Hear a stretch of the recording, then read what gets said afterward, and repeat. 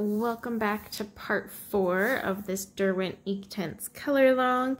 If you just happen to be stumbling across this, go ahead and go back and check out part 1, 2, and 3 just so you can keep up with us. This color along, I'm trying something a little different where I just do 30-minute videos or 30-ish minute videos.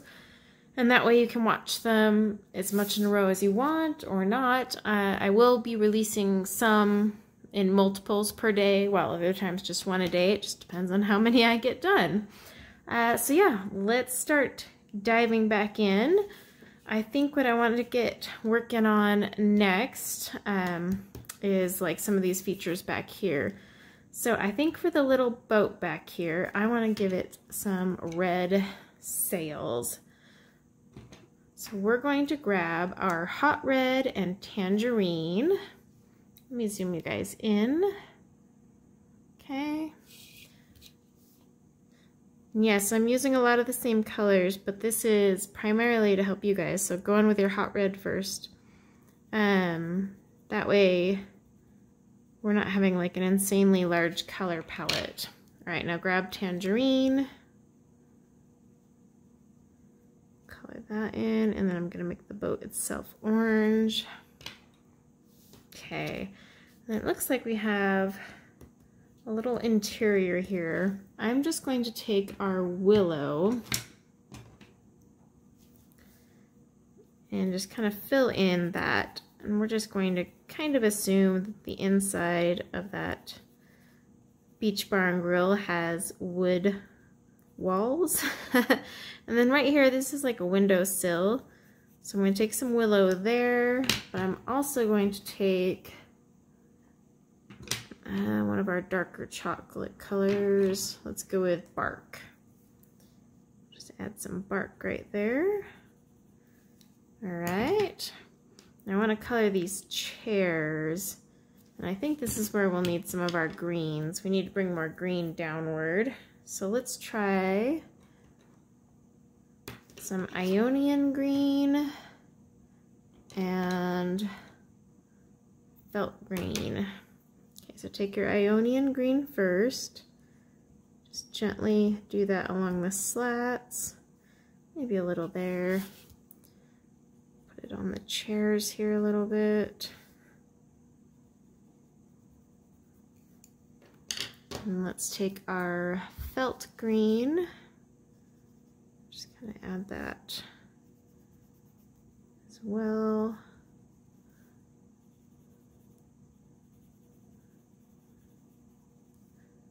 Okay. All right, let's go ahead and activate those. I'm always afraid to lay too many down and then forget to activate them. So start over here. Just gonna pull that up, and then I'm just going to come across so that I don't drag too much of my dark green. And same thing over here, just pull that up, pull that out, pull that one up, pull that one out. Now wipe off your nib just until it's clear before we go over here, because you don't want to take that green and transfer it onto your orange and red over here. Now on this one, I'm going to take the orange into the red, just so that it's, otherwise the red will take it over. Okay. Now the table, I want that to be wood grained, but not as crazy as we've been doing. So we'll want our willow again. And yes, just plan on keeping these colors out. It'll probably save you a lot of hassle. All right, so let's take bark. And I'm thinking these are table legs in here. And if they weren't, they are now. So I'm going to take some bark, just create a little wood grain here and there. Same thing here. Okay, now I'm going to take some oak. Same thing, just scatter it around. Don't think about it too much. I don't think Mother Nature thought too much as wood was created. It just happened. So that's kind of how I think of it. All right, and then grab your willow. Just kind of splash that in there. Fill out our table a little. go ahead and activate that. So I'm just going to drag it. Remember, like what we said before with wood grain, you don't want to go back and forth because you will, one, pull out the color because that's what a colorless blender does if you're not careful. But two, I got a little on my surfboard. You don't want to muddle the colors. Okay, clean off that. Okay. So back here, we'll have like sand and dirt. Let's work on our sandy colors. So I'm thinking, and we'll test them out together too, because I think Sicilian yellow would be good for sand, and so would my loud chair tan. But I want to make sure before I put that down. Like I said, we always want to test these because these are alcohol markers, so it reacts differently. Yeah, that'll work. Okay. So you'll want sand, or not sand, we're making sand. Sicilian yellow and tan. What I'm gonna do is kind of, this one will be a little tricky because we have a ton of area to cover.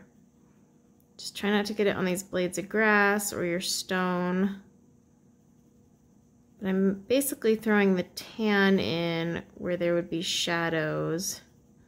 And then occasionally, you know, just like up here, obviously where these stones are, which I know seems so tedious.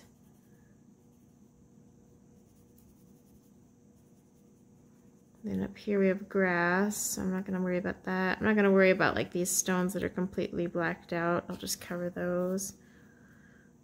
This is kind of awkward. I love Teresa Goodrich's work, but sometimes it can be so busy that you're like, what is that? And then you'll think you know what it was, and then you finish the picture and you finally realize what it really was. I'm like, oh shoot, that was supposed to be something else. Oh well. But I love her artwork. It's very busy, but with an Inktense palette, it goes by a lot quicker. So you know what? I'm just going to make this sand. We're just going to call it sand. So we have sand that goes all the way up here too, because that's the water. We'll even have sand in between here. Just lightly putting that down. Put some back here, but not covering my grass blades, of course. Might even just pull it around a little. This might be our entire half hour, guys. We'll see how long this takes. Maybe what I'll do is, since we're already almost at 10 minutes, I'll get like this half going for us, show you the combo, and then get started on the stones. That way you have some coloring homework. And just when you thought you were an adult. All right. So take your Sicilian yellow, which is a really pretty golden, sandy-ish color. We may come back with more yellows. We may even come back with some more browns. It's hard to say. I want to see how it looks when it's activated. Basically just adding this now. Just remember, don't get it on your grass or your stones. Whenever possible. I mean, the stones will be easy to cover up because we'll be doing those in gray, but the grass, a little more difficult. Okay, get that in there.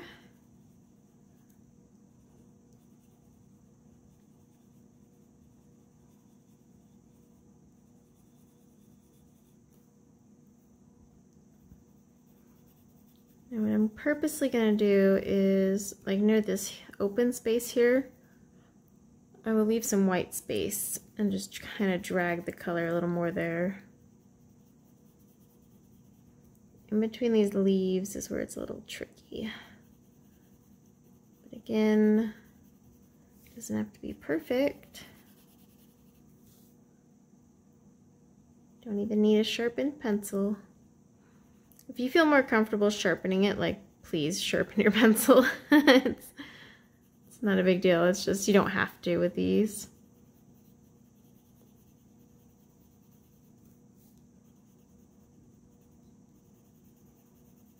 Like, I know it used to drive me crazy not sharpening them, so I get it. Okay, so I'm gonna pull that around, and I'm just gonna leave it very light in here because we got a lot of sunlight for this lovely beachy day.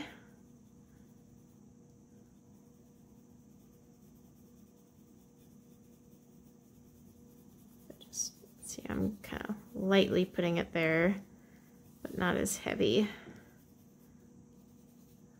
All right, now let's get that started, and then we'll start the stones. Okay, so up here, just gonna kind of gently drag that through. Okay, in between the chairs. All right, so now, this one I want to just gently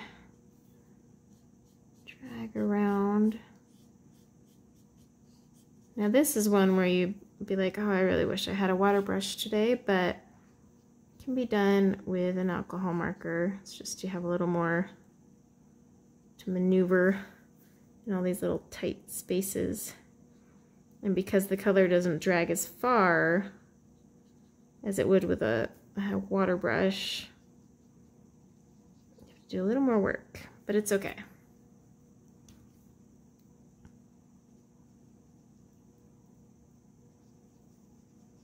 So anywhere I have the shadow, I don't want to pull that out too far. I kind of just wet it where it is, but I don't drag it. So like how I have that shadow here, I wet it, but I'm not dragging it all over.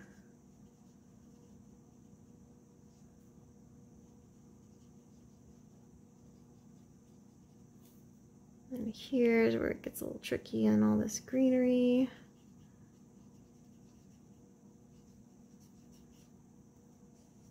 And down here I'm just going to wet this and then kind of feather it up.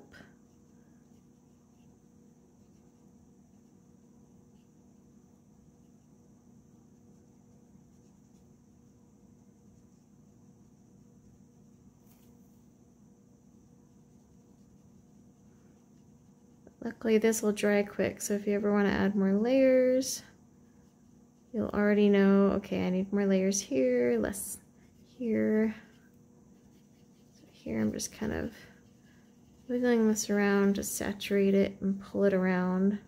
Might need to add more in those areas, we'll see. It's hard to tell because your marker will give you the illusion that it's been wet and there's color. And then once it evaporates, you're like, oh, there's nothing there. But so far, part 1 came out today. These, obviously I'm filming these ahead of time, so I give myself a buffer in case life happens. But yeah, part 1 came out today, and I got some really good feedback from you guys, so that was good to know. I wanted to try doing shorter color alongs just to see if that was easier for you guys. Color alongs are just so hard to gauge because you never know if people actually watch them. Because it's one of those things where most people are like, well, you know, they don't really watch it until they have the book or they want to color that page or whatever. So you never really know how many of your color alongs people actually watch or want to watch. And then, like I said, I had kind of stopped doing color alongs for a long time because it just wasn't doing much. Like, I didn't feel like that was what everyone wanted to see, but it seems like a lot of you are happy that I'm doing color alongs, so I'll keep doing them. I mean, I'm already coloring these pages. I really don't mind coloring it on camera. But I may do a mixture of like these short ones where they're like quick color longs that are just in more parts, but still do some longer ones. It'll depend on the picture. I need to activate this over here. You can also tell where you didn't activate because you'll still see pencil lines. I will say though, these little 30-minute ones are pretty fun because like I sit down for 30 minutes, just color a little bit, go back to whatever I was working on. Okay, let's clean off my brush. And then it's a lot easier to edit, that is for sure. Okay, so yeah, you can see the white space there, but that's okay. It's okay to have white space and paint. It's all right. It's okay. Some people freak out if there's a little white space. I like white space because once the whole thing's colored in, that white space looks like it was meant to be. So I may leave that as your homework. So just remember tan and Sicilian yellow for coloring the rest around here, because I want to get working on some of these rocks with you guys.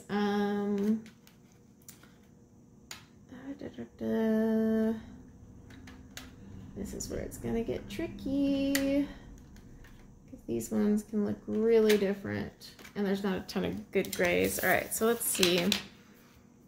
Look at all these I've cleaned off. Okay, so this is natural or neutral gray. Let's get that right. Payne's gray. It's more bluish. Let's see how the charcoal gray. There's really not a light gray, is there? Could always add white, but let's see. That one I can already tell isn't gonna work. All right, so the neutral gray. Oh, the cap on that Artify is killing me. The neutral gray. Oh, that'll spread out nicely. Okay. This is Payne's gray. That one would actually look good for accent. This is charcoal gray. Okay. We can make this work. This was my only worry, was the rocks. But we can do this, guys. So I'm gonna take my charcoal gray. Just put this down here because I think that's charcoal is pretty much my darkest. I mean, rocks are not a solid color. What I'm gonna do though is I'm gonna do a lot of dragging in this one. Almost have to. And then let's take some Payne's gray. Maybe add a little smidgy here and there, because remember this is bluish. Let's do some Payne's gray on this one. Drag that one out. Let's add some neutral gray to this one. And I might just drag that one to the top and see how it looks. Now these stones, just do a combo platter. It's like, did that one. This one will have some Payne's gray. So will that one. So will that one. Really not thinking about it, guys. Let's grab our neutral gray. Let's just put that there, so you don't have to like copy my exact order here. This may be one we have to bring white into, but we'll see. Nice thing is the alcohol marker does, well, my pencil's kind of bent. I just realized that.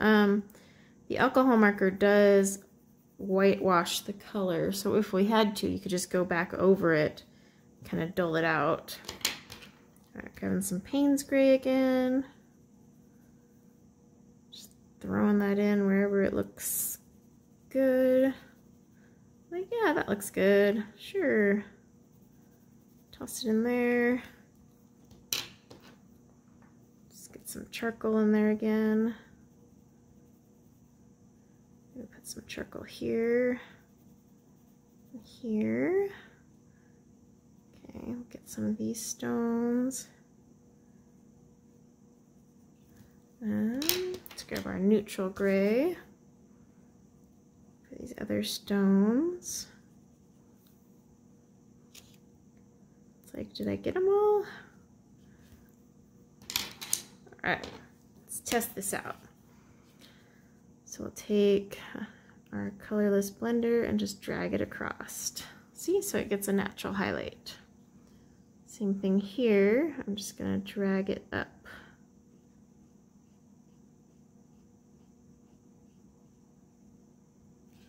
And then here we have two colors, so I'm gonna drag that one up that way and drag the other one to meet it in the center. And I know this one's pretty dark, so I'm going to drag that one this way first. And drag that to meet it in the center. I'm just trying to create like my own natural highlights using the color we have while moving it around. But because these are so dark, you want to be a little cautious. Alright, so with the rocks, basically I'm going to drag the color across just in one stroke from where it started. And that is it. Any extra that's left on the tip you can use to get these smaller rocks that maybe you didn't get your pencil on. And that'll create a natural highlight, so I can use that to dab there.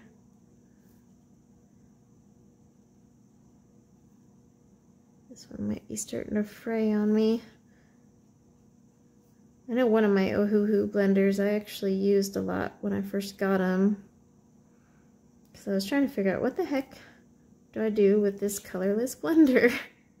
So it's one of those things. By the end of it though, I was just like, ugh, I'm done with this thing. Right. Yeah, I'm liking that. And then of course, clean off your brush. Or nib, I should say nib. Yeah, so see how as it's evaporating, you can naturally see those highlights? I think that actually looks pretty stellar. That's going to be a lot of fun. So I think that's what we'll do for our homework. So just remember, with all of your stones, it's going to be neutral gray, Payne's gray, and charcoal gray. Just put them down in whatever order makes you happy on these rocks. Like mix them, combine them, it's okay. They look fine, see? They look fine. And then, same thing with the sand, we'll just keep going through for our homework with Sicilian yellow and tan, and then just going all the way around here because this is all sand and rocks. And then in part 5, we will start tackling some of the greenery. But I think we have a couple minutes, so I would really love to color this moped. It's like just begging to be colored, and I really want it red. So, oh my gosh, by the end of this, I might end up using all my colors anyways. I've got my hot red, something just a little bit.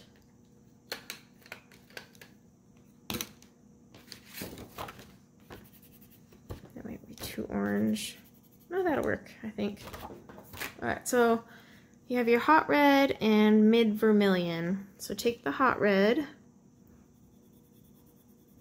just kind of put that down. I'm going to drag that to the center. So I'm putting it more heavy and then feathering it out.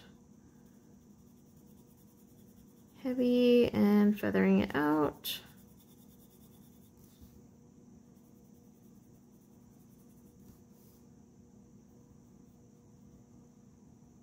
Now that's a light right there, so you want to leave that be. And that's a tire down there, so we'll use our black on, we'll use a combo of black and gray actually. I think that's a light in there, so we're going to leave that alone. Oops. And then take your mid vermilion, like one of my rarely sharpened pencils, or rare to find sharpened pencils. Now I'm adding this just to add a little contrast. I'll add that to the handlebars. Okay. And then go ahead and grab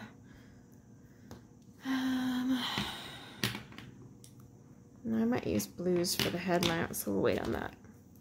Just grab your alcohol marker Now with the reds, you always want to drag the red out for here.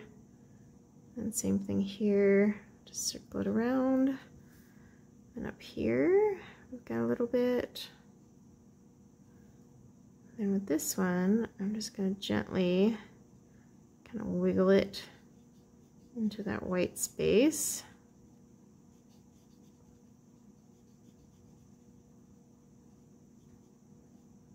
But again, don't go over it too much because you don't want to wash out that color.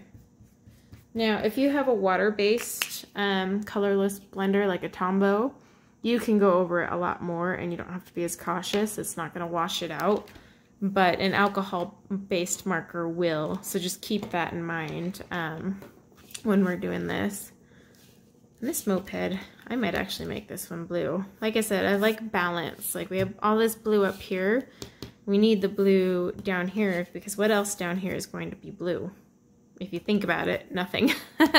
So most likely this will be blue to bring that blue from here down here.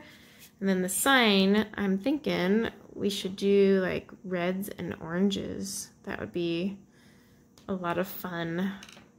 So yeah, let's go ahead and tackle the sign while we're doing that. Okay, so you want to grab your hot red. And I'm just going to make that part of the shadows.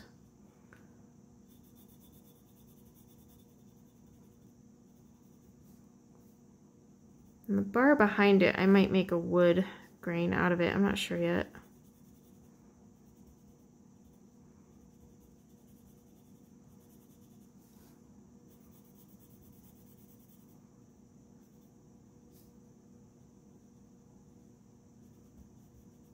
Oops, I just realized we're not coloring that one.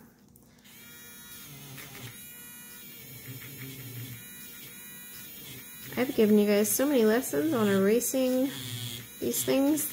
It's because I get like carried up in myself and then I'm like, oh shoot.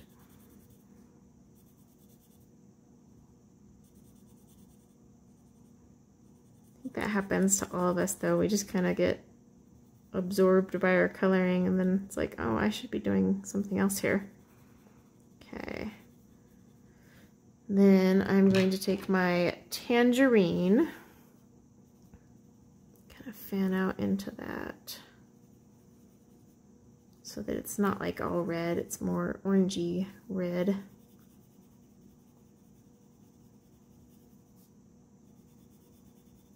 Now you could leave some white space here if you wanted. Like at the end of this A, I could just leave that white right there and drag it out. All right, I think that'll be good. Okay, and then grab the yellows we've already been using, golden yellow and cadmium yellow.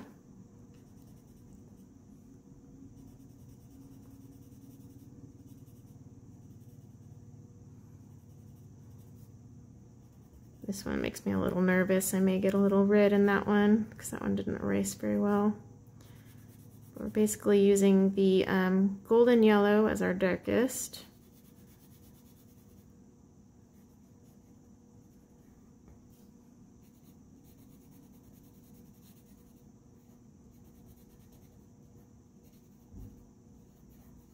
Okay, and then take your cadmium yellow. Lightly put that in there. Again, you can leave some white space if you're not comfortable dragging it with your marker, then don't. Entirely up to you. Alright, grab our marker. Just gently pull the red first here. See, I'm pulling the red out. And then getting that yellow or orange. It'd help if I could tell the color right, wouldn't it? And then I get that red in there. We're gonna do the reds first. That way we can clean off the brush nib. And then I'm just gonna pull this out. Okay.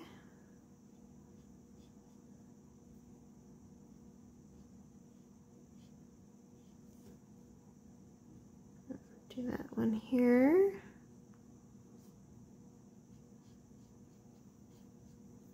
All right, now clean it off. So you do not want to get that in your yellow. And same thing, activate your darker yellows and then just kind of pull the darker yellow into the lighter yellow. Try to not grab any of your red or orange in case you didn't activate it all. Oh, good, I did erase that one. That one I was kind of worried about.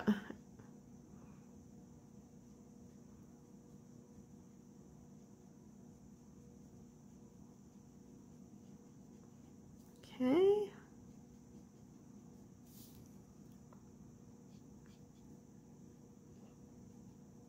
There.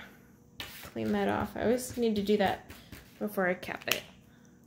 Okay, so I think this is coming along and looking super cute. Now, say you felt like these yellow ones didn't have enough color to them.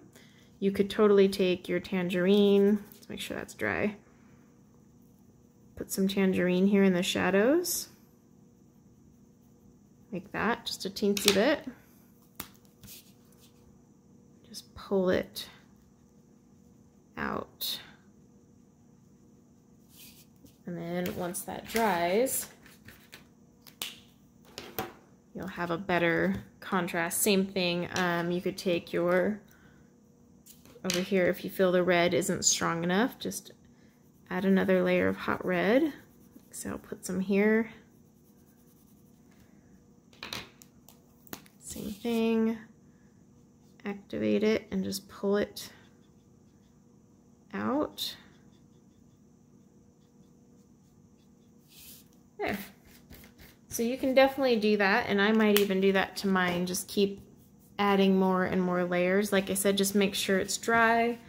So like again here, just test it. The A is dry, so I'm taking my hot red, which was our darkest red, adding it there. I'm adding it here. Just emphasizing that one right there. Just gently pulling it this way. And then pulling it very carefully that way. And there, see, it adds more depth. So totally do that. I'll probably do that myself as these dry. Like I said, you always have to wait for your marker to dry and evaporate, but it dries so much faster than water, guys, that you can like totally dive in when you're ready. So if you do want to do that, I would say just take your hot red and re-emphasize those areas, and then use your tangerine to kind of re-emphasize the depth here, because see the difference between these two letters versus the ones over here. So it's definitely something to do. And then just to recap, while we're getting ready for part 5, when you come back, you want to make sure this is done. So you'll keep doing the sand, just using tan as your shadow color, Sicilian yellow as your sand. I would even leave some white space around here if you want. And then go ahead and just color your rocks using neutral gray, Payne's gray, and charcoal gray. And that includes these big rocks up here, and then all these little pebble stones, and then there's one rock here. We want to make sure we get all those done, and then that way in part 5 we can tackle the moped, all the greenery, the ocean, and you know what, part 5 might be a little longer, but I say we finish this up in part 5. So you have to let me know in the comments below if you agree and what you think, although I may have already recorded it before then. But so maybe part 5 will be a little longer just so we can get it done and out of the way. We did not activate that willow right there.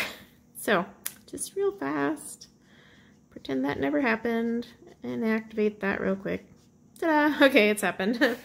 That's why I'm always weary about putting down too much. But yeah, I think we're pretty close. So hopefully we can finish this in part 5. If not, whatever, I'll do a part 6. Let's zoom out. So yeah, that is what we have going so far, guys. And as we keep adding, it just looks cuter and cuter. So I'm super excited. I hope you guys are enjoying this and having some fun, learning something new with your Inktense. And as always, leave me questions, comments below. Definitely please hit that likes up or thumbs up if you enjoy this. That helps me know that you enjoy this type of content and to keep creating it. And then it also just helps my channel in general. YouTube enjoys seeing thumbs up and all that great stuff. But thank you guys so much for hanging out with me for part 4, and I will see you in the next one.